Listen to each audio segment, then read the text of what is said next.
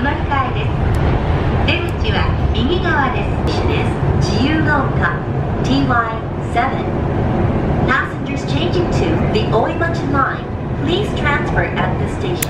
Today's video is about a neighborhood I've never been before. It's called Jiyugaoka. It's known for being the European neighborhood.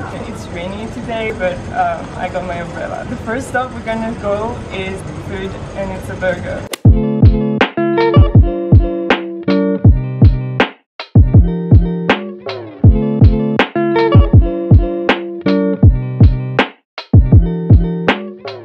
So we came at 2 p.m. but there's a line, so we're gonna just hang around. I saw a shop which is called 100 yen, and everything is 100 yen, of course.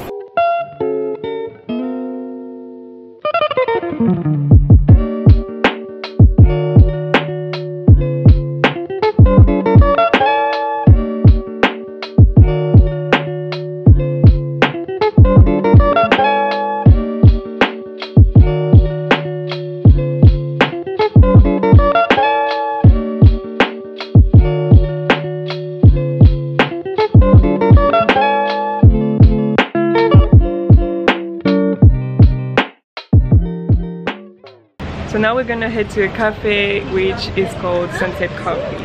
Look at this cute market. It looks actually like organic. You got carrots, veggies, but I'm pretty sure it's super expensive.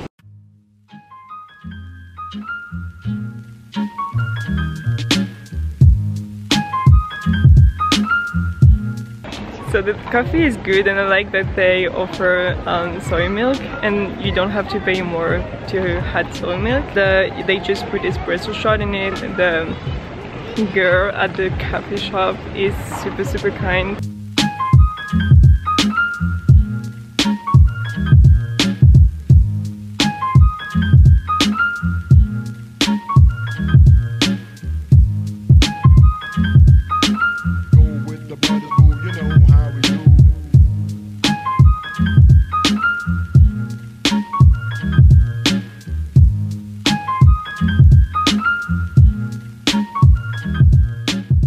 Our next stop is Koe House. You got cafe, you got food, organic food and salads, and then you got clothing for kids, for women.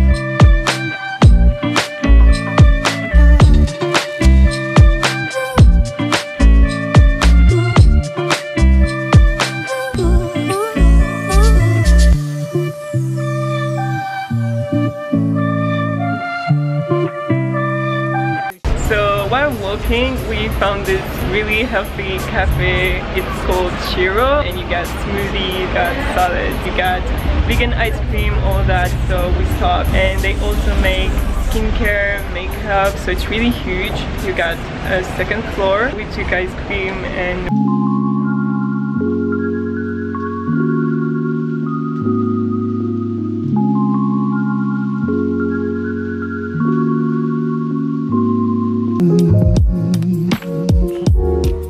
I hope you do believe me. I'll give you my heart. I love you for sentimental reasons. I hope you do believe me. I'll give you my heart. I love you for sentimental reasons. I hope you do believe me. currently editing this video and I realized I forgot to film a outro because I was probably too exhausted or my camera just ran out of battery. Sometimes it happened.